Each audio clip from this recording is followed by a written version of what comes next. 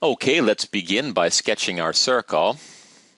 Now we need to place 2 points on the circumference of this circle.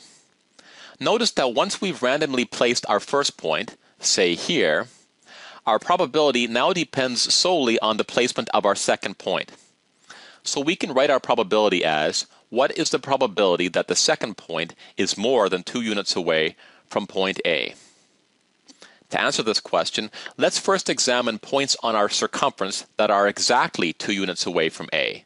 They are here and here.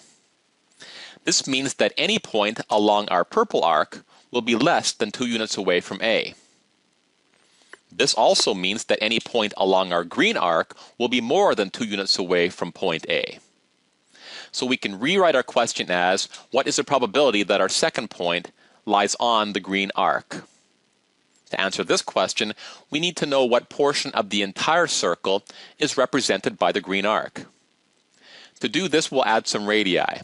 We know that the radius of our circle is 2. This means that we have now created 2 equilateral triangles, which means these angles are 60 degrees. From here, we can conclude that this remaining angle must be 240 degrees.